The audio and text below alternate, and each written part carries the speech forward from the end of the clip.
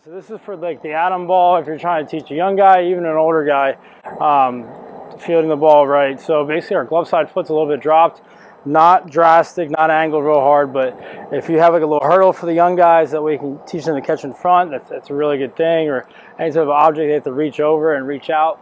But we're going to catch the ball with our thumb up, right? So we can be athletic and adjustable and bring the ball to the center of our body like we're a quarterback then. So it should look something like this. Okay, head down. I'm catching my thumb up. Bang. So this is the barehand portion of our infield series. Thumb up, being athletic, playing with one hand.